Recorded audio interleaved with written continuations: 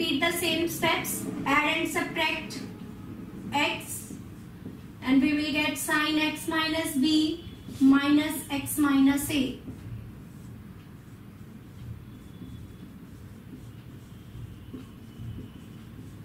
Now apply the formula sin of a minus b.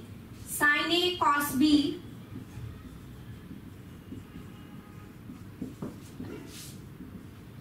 sin a cos b minus cos a sin b.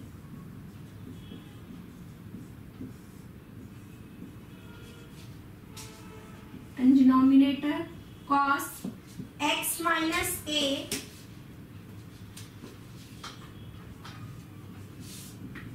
cos x minus b cos of x minus a cos of x minus b. Here we can see cos x. Sin upon cos is tan. Integration of tan of x minus b minus tan of x minus a. And what is the integral of tan x? Log sec x or minus log cos x.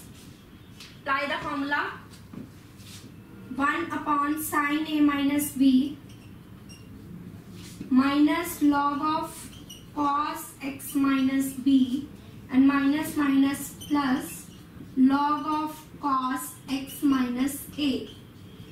Again apply the formula log a minus log b, log a upon b.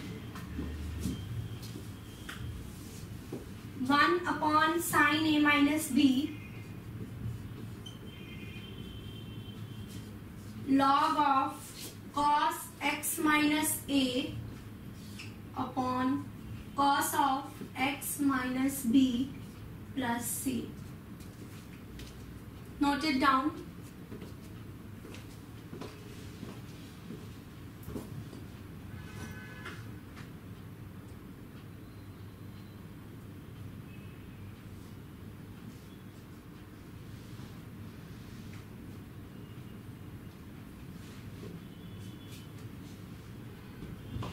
Next question is integration of sin x plus a upon sin x plus b. Now in the denominator we have the term